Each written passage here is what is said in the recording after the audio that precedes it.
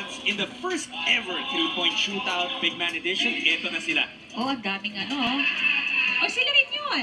Marami dyan. Oo. Ralph Gu, JM Calma, si Perkins Santillan, Isaac Obi, GRD Marcelo, and Almazan. Nakita na natin kanina. Ang naiba lang, nakita natin from Converge, it will now be Zaldivar instead of Justin Arana. And then Jumar Fajardo will step in for Mo Tautua. Yes, oo.